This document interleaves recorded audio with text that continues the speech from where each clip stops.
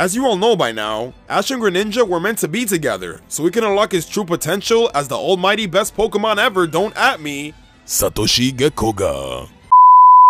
But of course, the true highlight was Greninja versus Sceptile.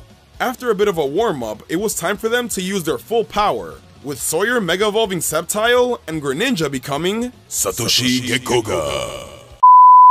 He gets so caught up on trying to not let Sawyer surpass him that he ends up over-relying on the Ash Greninja transformation and getting depressed when it doesn't work out. Luckily, he's able to learn and overcome all of these instances, with the final reward being the mastery of Satoshi Gekkouga. Although Ash does have other great water types, nothing will compare to his Greninja. Thanks to the bond phenomenon, this Pokemon becomes Satoshi Gekkouga. It was so cool seeing it go through its different evolutionary stages, and it even got some great development episodes whenever the gang ran into Sanpei and his Greninja. This all culminated into their final meeting, where it not only fully evolved, but also, for the first time, tapped into its new form, Satoshi Gekkouga.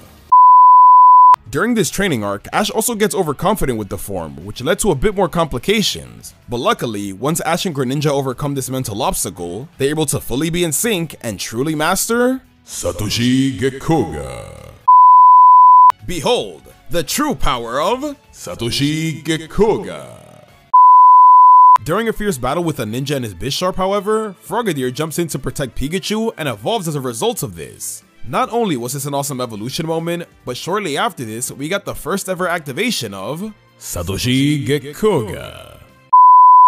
Following Charizard, we have Ash's second strongest Pokemon, Greninja. Now this one might also seem a bit tricky because like Infernape, it hasn't defeated a legendary, but I definitely believe it possesses the power to defeat one. Thanks to the power of the bond phenomenon, Greninja can achieve its transformation, Satoshi Gekkouga.